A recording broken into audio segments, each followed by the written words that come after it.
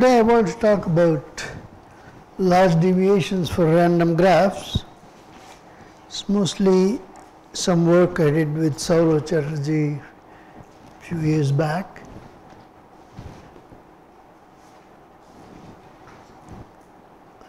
So what's a graph? It consists of a set of points which we call vertices and pairs of points which we call edges. And we don't distinguish between the pair xy and the pair yx. So it's not a directed graph. It's just the pair together that forms an edge. So there are n vertices. There is a possibility of n into n minus 1 by 2 possible edges. A graph specifies a subset of these edges as those that are present. So a graph really consists of a set of vertices and some of the edges which are available to you. So those are the edges in the graph. The other edges which could be don't exist. Okay, that's a graph. A random graph is one in which the set of edges is a random set.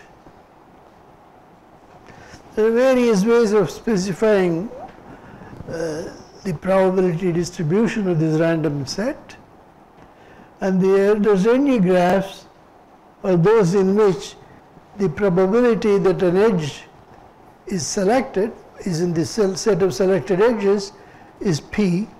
That means the edge is present with probability p and absent with probability 1 minus p. And different edges are independent. So there are no, that's the Erdős-Rényi model. Now we are going to keep p fixed and let n go to infinity.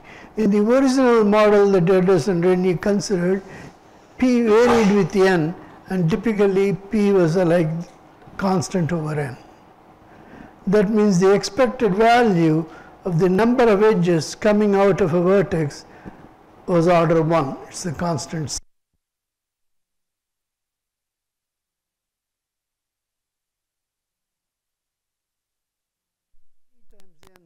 Is the number of edges coming out of each vertex. So these are called dense graphs. Or one can think of this graph as also as a matrix. If there is an edge connecting I and j, the ijth entry of the matrix is 1. And if there is no edge that connects I and j, that entry is 0. So that's a matrix with zeros in the diagonal because we never have a loop. So zeros on the diagonal. It's a symmetric matrix of zeros and ones. That specifies the graph, and there's a one-to-one correspondence between graphs and these matrices. The matrix notation is useful because you can use it to make some calculations. For example, the trace of this square of A is twice the number of edges. Just do a calculation, it just counts the number of ones. And the trace of A cubed is 6 times the number of triangles. Okay, so you can use the matrices in order to do some calculations. So the matrix algebra becomes somewhat relevant here. The laws of large numbers hold for this model. For example, if you take twice the number of edges divided by n square, the expectation is p, and in fact there is a law of large numbers which tells you it converges to p. It's very easy here because this is the sum of large number of random variables which are 0 or 1 independent. So it's just basically Bernoulli sums that you're having, and so the law of large numbers is very easy. The second one, the number of triangles, there is a little correlation because two triangles may share an edge, but that's only local, so you can compute the correlation, shouldn't matter, and still the law of large numbers is valid. So our goal is to prove large deviations for these things. Okay. And also, in addition to edges and triangles, we can consider other finite graphs. For example, squares. If you look at any finite graph that looks like any shape whatsoever,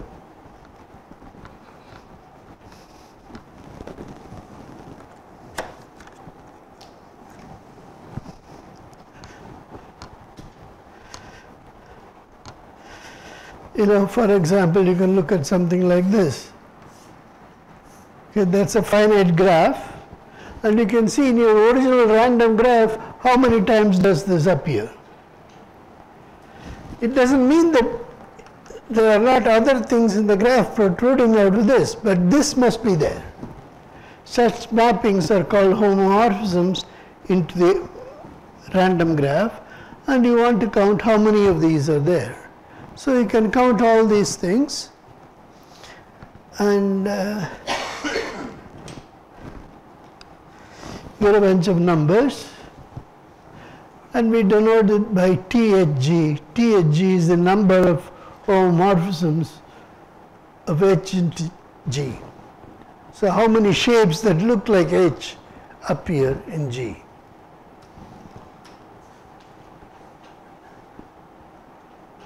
And then n to the power h is the total number possible. Because if you have a complete graph, any choice of h vertices will give you something you want. So everything will be there. So this is the maximum number possible.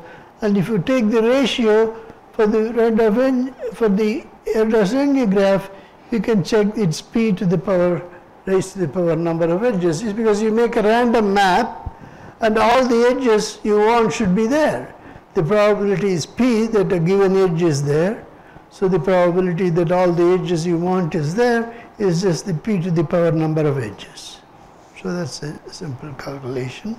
And the law of large numbers is also valid here. Okay. So if you have a sequence of graphs of sizes that go on increasing, you want to talk about what is the limit of this graph. What is it that you want to compute from this graph? You may want to compute the ratio of the number of occurrences, number of homomorphisms of type H to the total number that are possible, which is n to the h, and you look at this ratio and suppose the limit exists. The limit doesn't have to exist. It's a sequence of numbers between 0 and 1. The subsequence will clearly have a limit that exists, but whatever it is, if the limit exists, you call that limit sigma of h. It's a function of h, different h's. For example, if you look at the number of edges divided by n square, that will give you sigma of an edge. The number of 6 times the number of triangles divided by n cubed will be sigma of the triangle. So for any shape like this, you will get sigma of that shape. Okay. I'm assuming these limits exist. Since all these numbers are bounded by 1, if the limit doesn't exist, I can choose a subsequence such that the limit exists. And the only countable number here of such shapes, if you choose a finite number, there is only a finite number of possible arrangements, and you're only looking at finite graphs of this type, so it's only a countable set. So by usual diagonalization procedure, given any sequence of graphs of sizes increasing to infinity, there is a subsequence for which all of these limits exist.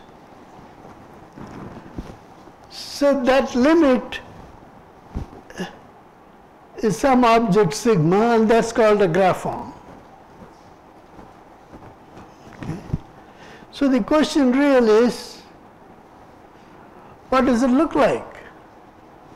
Is there some kind of a representation for the graphon? Okay.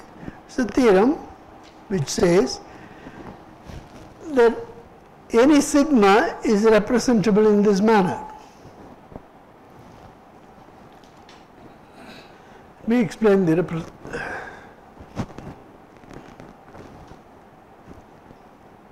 So it's an integral in k dimensions, k-fold product of the unit interval. With respect to the variables x1, x2, xk, they correspond to the vertices of H. So you should think of each vertex gives a variable to be integrated.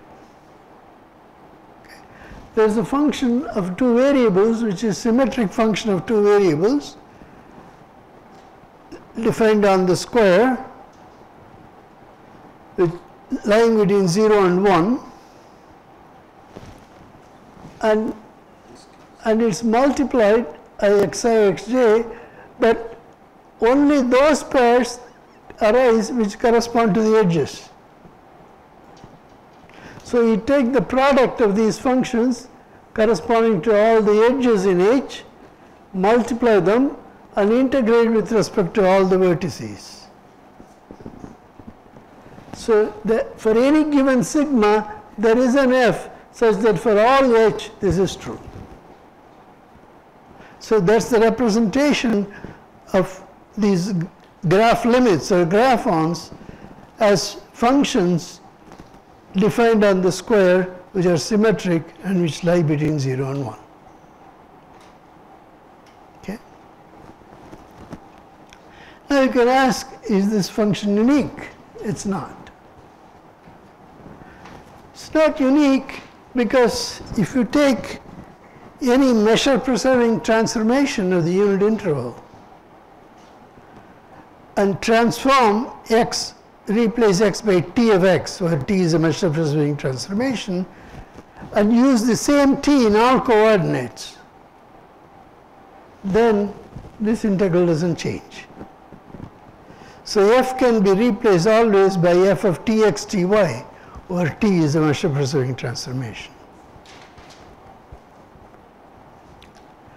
That in some sense corresponds to the fact when you are doing these counts, how you label the vertices is irrelevant. You're just counting shapes, and so there's a permutation group on the vertices which are invariant, and it's the shadow of the permutation group that you see here as measure preserving transformations. That's the connection. So what we are interested in, large deviations. So now naturally we are going to do large deviations in a space. The space on which we are going to do large deviations is space of functions on the square. Okay. Does F depend on the sigma. For each, see. Each H you have No, see.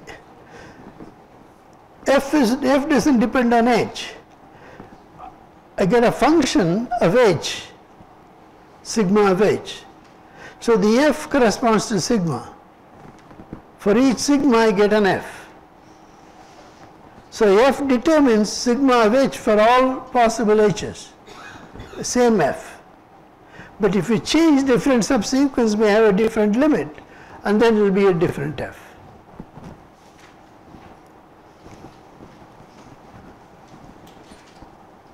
So just to refresh something from large deviation theory, you have a space X, which is some kind of a metric space.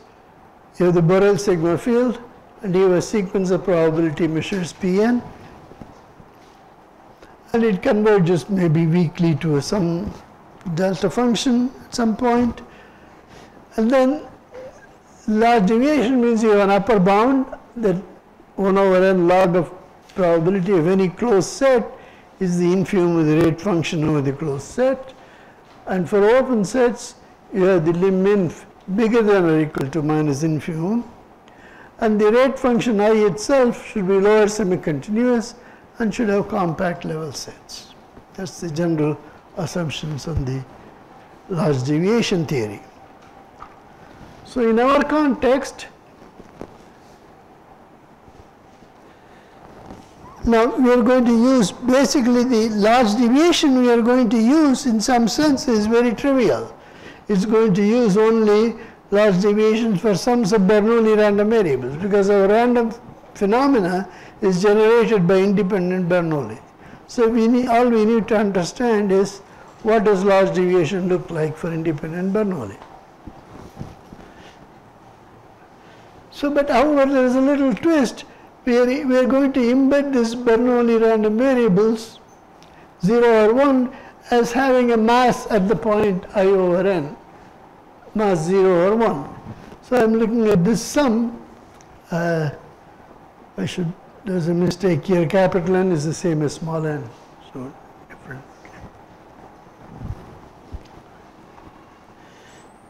So you are thinking of it as a random measure. I want to look at large deviation for these random measures. Okay. These random measures, in the limit the rate function is infinite unless the random measure is absolutely continuous with respect to Lebesgue measure and has a density bounded between 0 and 1. Because in our crowd, the xi's are only 0 or 1 and they are located at I over n. So in any interval, you have mass at most the length of the interval or less. So all the densities are bounded by 1. So you can't have anything singular. So all the measures involved in the limit would have absolutely continuous densities that are bounded by 1. And the rate function is just this object, which is for each x, if the density is rho of x, for that rho of x, you compute the Kullback-Leibler information relative to p and then integrate over x. And the proof is quite simple. You just have to compute the moment generating function here, a linear function of this type, and since x's are all independent, this is easily computed. It will be some kind of a Riemann sum whose integral can be evaluated,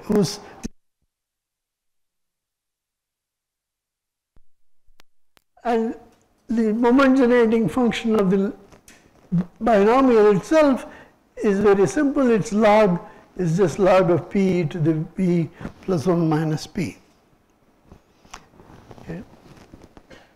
And then you have to look at the dual of that, Legendre transform, to use the Cramer's method of doing large deviations. And if you compute that, you get the information, Kullback-Leibler information, a relative entropy. So this is the local rate function, and then if you do it for x-dependent integrals, you just get the integral of the rate function. Could you show the rate function? This is on the space of all subprobability measures. No, it's just it could. You see, the total mass here on the expected mass is just p. So it doesn't have to be a probability measure. Means you get a head every time, because it's really the proportion of heads. So think of it as x as being time running from 0 to 1. You're tossing a coin with probability p. You are getting some heads, some tails.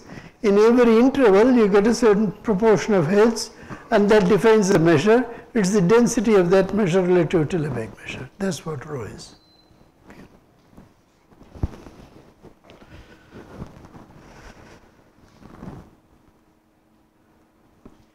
And the proof itself involves just using Chebyshev's inequality. Anytime you have expectation of something which is non-negative, you can use Chebyshev's inequality, get a probability bound for values below a certain level or above a certain level.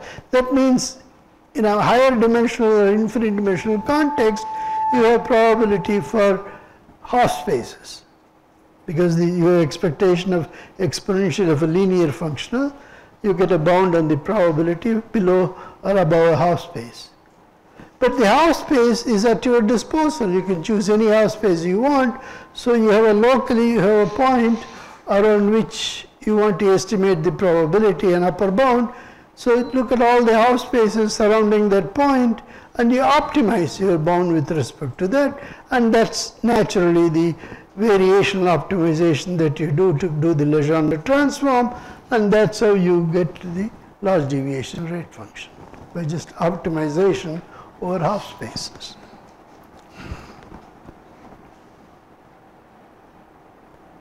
Okay. And the lower bound is just as easy and so on. So it looks as if our problem is over, right? It's an easy theorem, but we have a real problem, because in what topology did we prove the large deviation? In the weak topology. Because, you know, when you have an upper bound, the upper bound is local. In order to convert this local upper bound to a global upper bound, you have to do some covering lemma, and you need a finite subcover at some point, so you need compactness somewhere. It's compactness which converts the local bound to a global bound. So the real large deviation, you either require compactness or you need some exponential tightness, as they call it.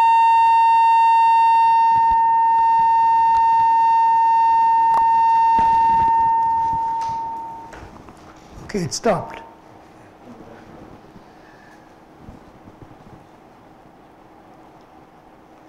Okay. So you need either exponential tightness or compactness. In the weak topology, you do have compactness, because the space of bounded functions on the unit cube is compact in the weak topology, as viewed as sitting in the dual of L1. Okay, so that's fine. Now, but unfortunately, weak topology is no good.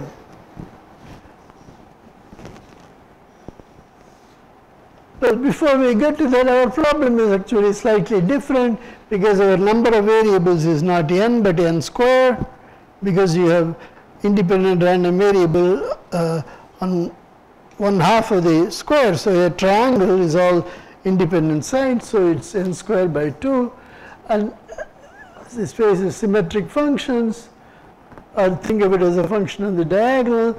So it's just a rate function that changes a little bit by a factor of 1/2 or something. It's not a serious change, but the main change is the rate is not e to the minus constant times n, but it's e to the minus constant times n square here, because the size of the sample is n square. Okay. So if you think of a matrix can be viewed as a function ax, y on 0, 1. You see, if you take a matrix, take a square,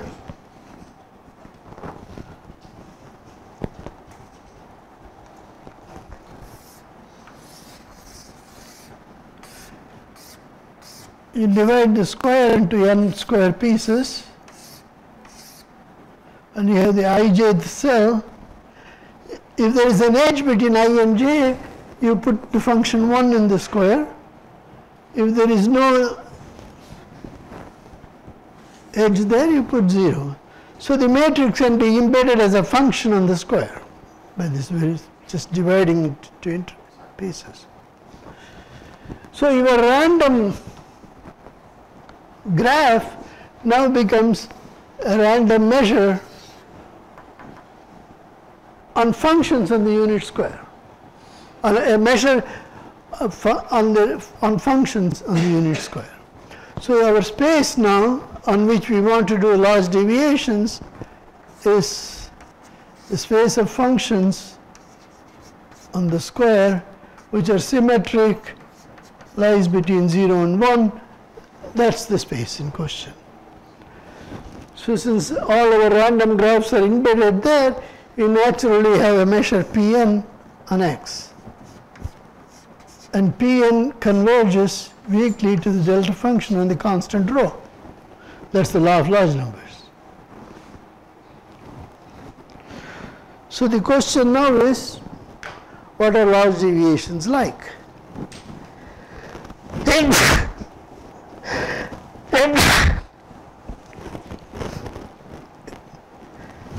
So we know even the rate function. The rate function we already determined. We have proved it, in fact, the large deviation of the rate function, but we proved it in the weak topology.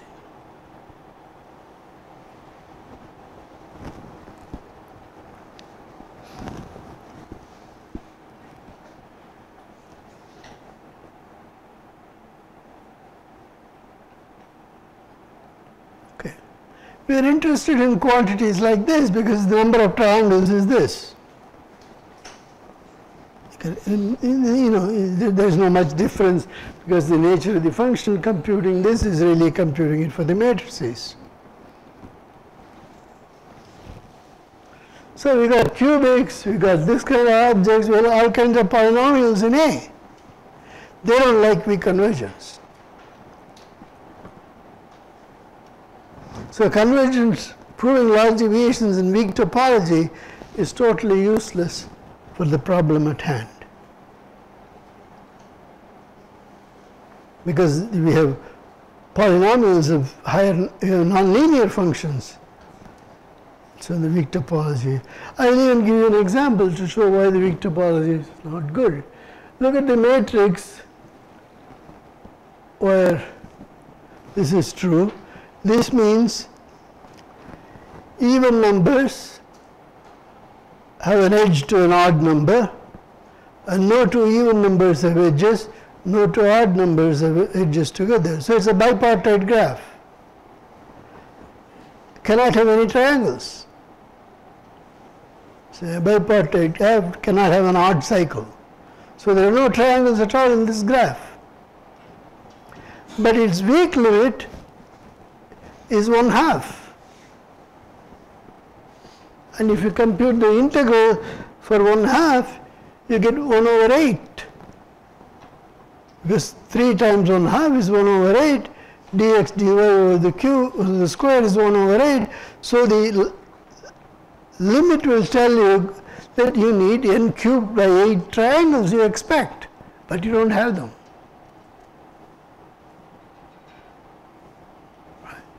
That's because, you know, weak convergence cannot handle this. In fact, if we just change it slightly,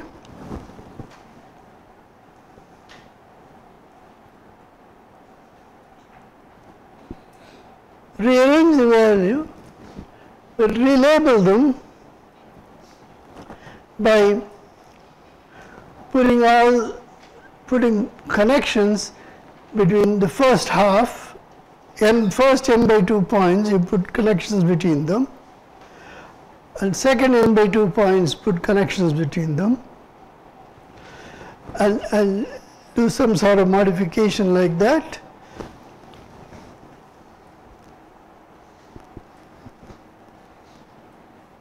And you can alternate the rows. See, the first row you put even 1 0 1 0 1 0, or first row the first entry is 0. So you do something like this.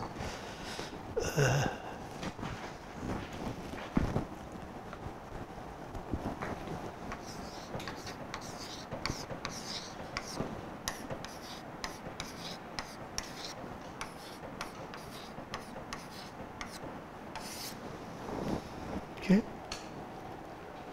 Again, the weak limit is 1/2. But now the triangle count is okay. So the triangle count depends.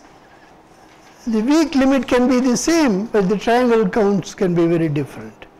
That tells you this triangle count is not very stable relative to weak topology.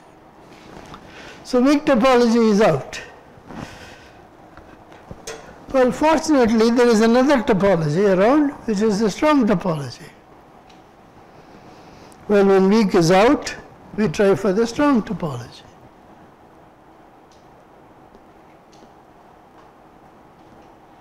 Weak topology is too weak. Strong topology is too strong. For the simple reason that in the strong topology, you don't even have the law of large numbers. How can something that 0 takes only 0 or 1 convert strongly something which is takes all values between 0 and 1. It's just not possible. Some averaging you should allow. And in the strong topology, you don't have any choice. So you need a topology between strong and weak. And that's what's called the cut topology or box topology or something. So we are going to introduce that topology now.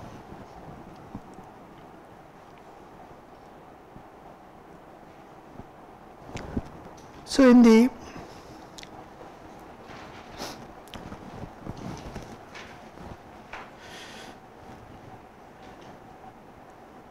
strong topology, what one does is takes f minus g multiplied by a function hxy, integrate it, take the absolute value and take the supremum over all bounded functions, bounded by 1. That's in fact the L1 distance between f and g. Or equivalently, you can integrate f and g over any Borel set E in the plane, in the square, take the absolute value and take the supremum over all Borel sets. That's the variational distance as measures f dx and g dx. They are both strong topology basically. They are both the same, differ by a factor of 2 or something. In the box topology or the cut topology, you don't take all functions, but you take only functions that are products. A function of x times a function of y. But you take the sup over all functions h which are bounded by 1, all functions k that are bounded by 1.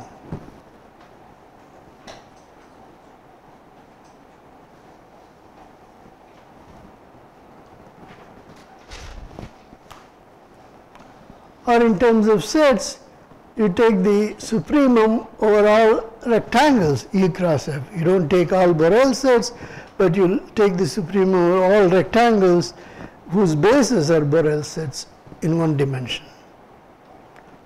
So any Borel set on the line, any Borel set on the y-axis, take the product, you get a square or rectangle, and you take the supremum over all possible rectangles.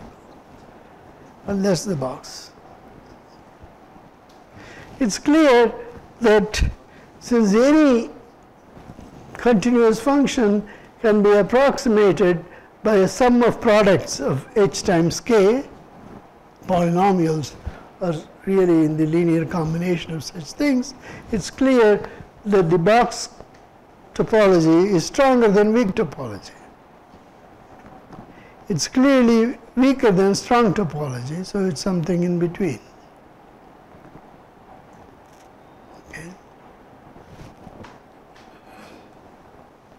But it's not, the space is not compact under this topology. It cannot be because you can't have two topologies, one stronger than the other, both of which compact. Then some theorem or other will tell you that they're both the same. Okay.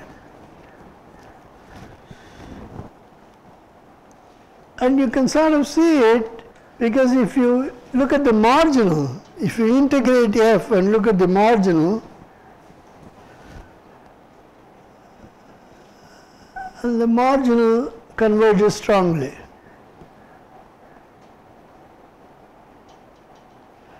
Because that means you replace f by whole space, then E is still all Borel sets. So the marginals are converging strongly, only the joint density is something in between. Okay? So that's topology.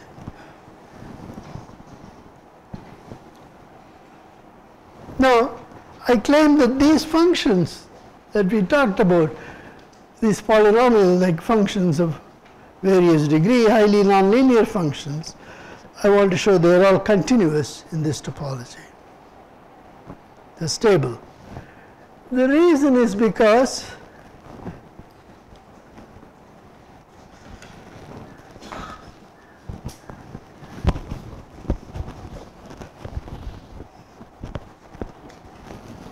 each time I leave my chalk somewhere. Okay.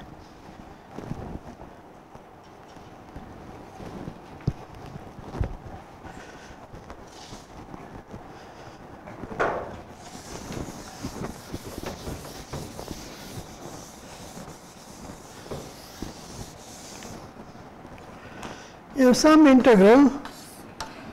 Somewhere here is an fn xi xj. And there are other things. I want to replace this fn by f, which is its limit. Now, here I can lump everything that involves xi here. There is no function here which involves both xi and xj, because the only function that involves both xi and xj is this, because I only have functions of two variables. And once it involves xi and xj, it has no room for other variables. And similarly, I can separate here all the function, everything that depends on xj. Here everything depends on xi. Of course, there are lots of other variables here, but that doesn't matter. There's still some function of xi here. I can think of the other variables as parameters. They're all bounded by 1, they're all bounded by 1, and the convergence of this to this is uniform over all these things. So I don't care what they are. Because remember, the definition requires to be multiplied a function of here and a function there, and they can be arbitrary functions. So long as they are bounded by 1, I can make the supremum over all of those things. So I can replace fn by f and don't have to worry about what these things are, except this side doesn't involve xj, this side doesn't involve xi.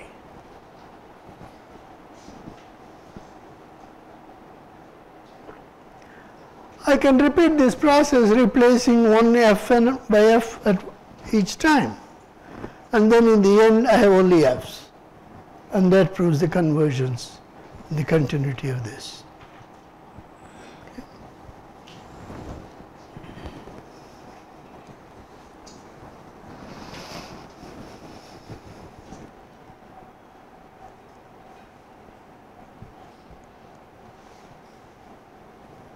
So that's really what I'm saying. It's, in addition to xi, there are other variables that doesn't matter. They view them as parameters. Now the next question is the law of large numbers valid in this cut topology? We saw that the law of large numbers is not valid in the strong topology. It's valid in the weak topology. If you want to prove the lower bound for the large deviation, it better the strong law of large numbers or weak law of large numbers be valid in the cut topology. So EF be Borel subsets of 1, 2, etc. Well, you know, any subset, finite subset.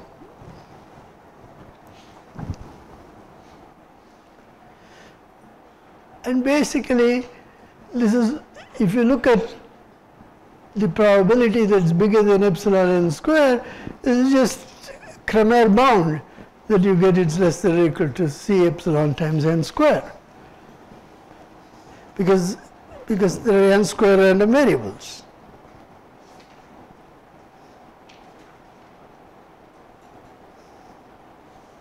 Okay. I mean, you can ask, what if p is very small? There are only very few random variables. Well, if p is very small, you don't care for much. You want it to be bigger than epsilon n square. So small values of p are automatically taken care of. So anyway, this is true for each given E and F. So what we really want is that we want to put the E and F outside. You know, we want to, so the sup here is outside, so we want the sup inside.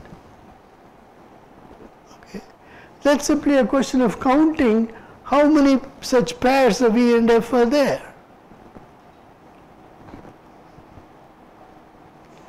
Well, finite subsets of n numbers are only 2 to the n. So I have 2 to the n E's, 2 to the n F's, so I have 2 to the 2n.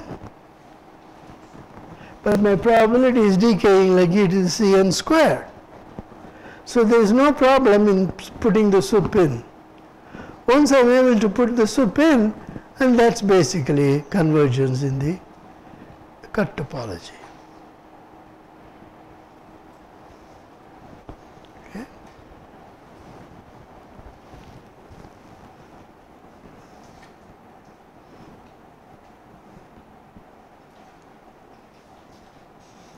So the number of such pairs is at most this.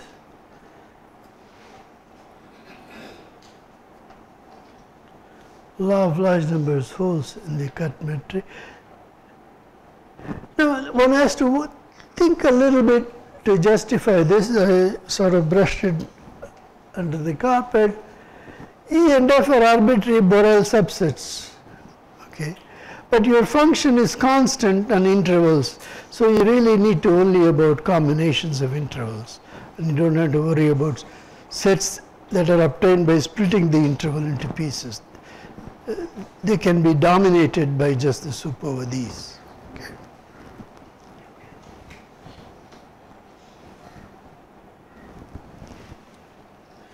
So now the lower bound is easy,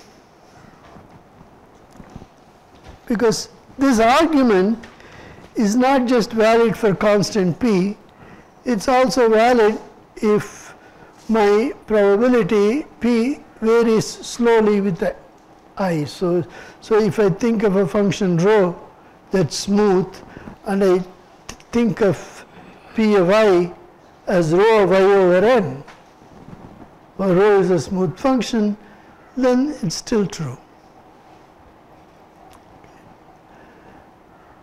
Now,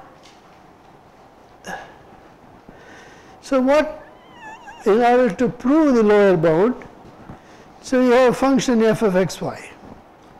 And I want to show that you can get your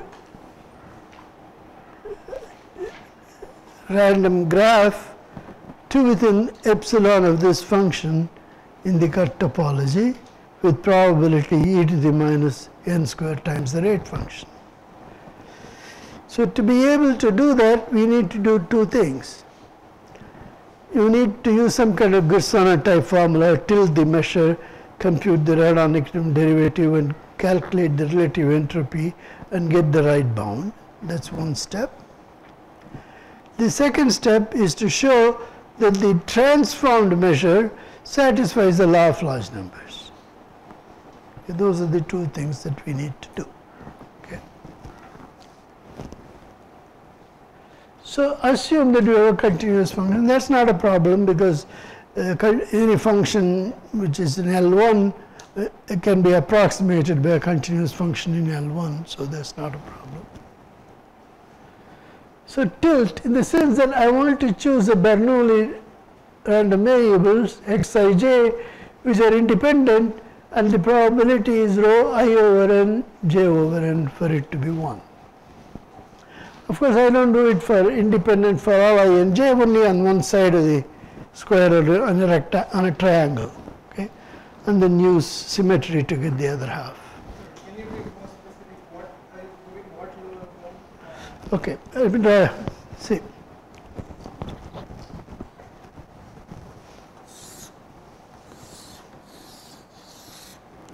You give me a function rho xy. I want to produce a graph for which the function looks like rho. And the function looks like rho basically if I put a random graph whose probability is having an edge connecting I and j is close to rho of I over n, j over n. That's what I'm. Okay. So I generate Bernoulli random variables with those probabilities for taking the value 1, and I get myself a random graph here.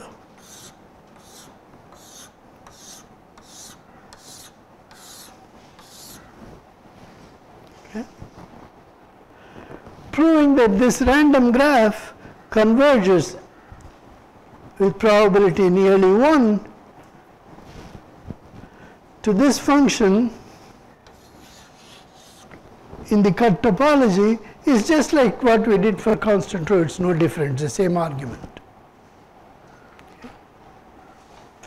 The rate function for large deviation is like e to the minus n square, and you can move the sup from outside to inside because the number of times you have to take the sup is of the order e to the constant times n. Same argument.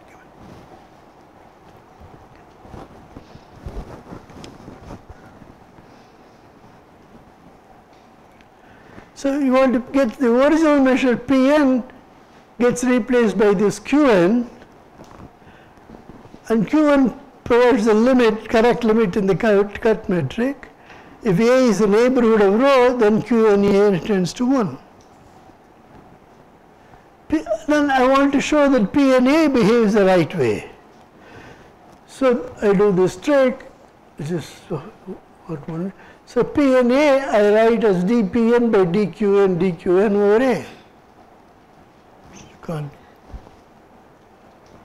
And then I write Qna in 1 over Qna outside, that's fine. And dP by dQ I write as exponential minus log dQ by dP.